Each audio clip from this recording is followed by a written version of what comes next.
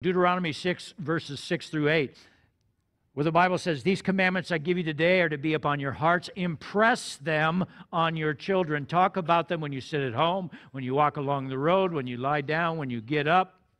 There's an intensity to the teaching. That word impress is a Hebrew word that means to stick, to pierce, to penetrate.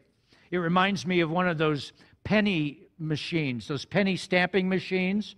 You ever seen one of those when you're on vacation?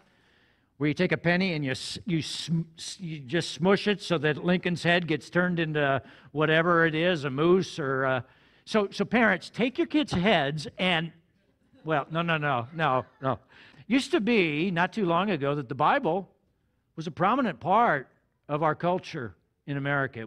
Bible was taught in all the schools. Louisiana wants to start posting the Ten Commandments in the schools, and that's causing a brouhaha. We see there was a day, just a few decades ago, where every school had the Ten Commandments posted.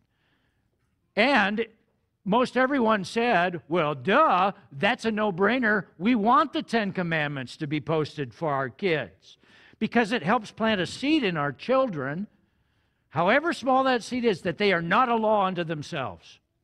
That they can't do whatever they want. They can't treat people however they want to.